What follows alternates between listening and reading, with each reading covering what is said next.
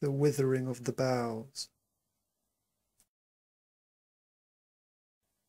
I cried when the moon was murmuring to the birds, "Let peewit call and curlew cry where they will.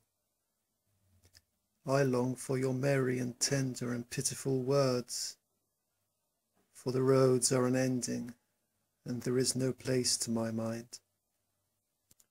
The honey-pale moon lay low on the sleepy hill, and I fell asleep upon lonely Echtge of streams.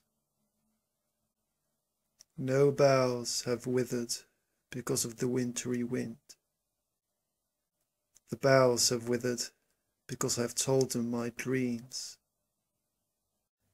I know of the leafy paths that the witches take, who come with their crowns of pearl and their spindles of wool, and their secret smile out of the depths of the lake, and of apple islands, where the Danaan kind wind and unwind their dances when the light grows cool on the island lawns, their feet where the pale foam gleams. No boughs have withered because of the wintry wind. The boughs have withered because I have told them my dreams. I know of the sleepy country where swans fly round, coupled with golden chains, and sing as they fly.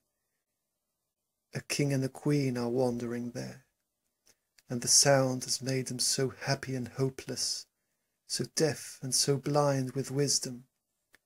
They wander till all the years have gone by. I know, and the curlew and peewit on Echtge of streams. No boughs have withered because of the wintry wind. The boughs have withered because I have told them my dreams.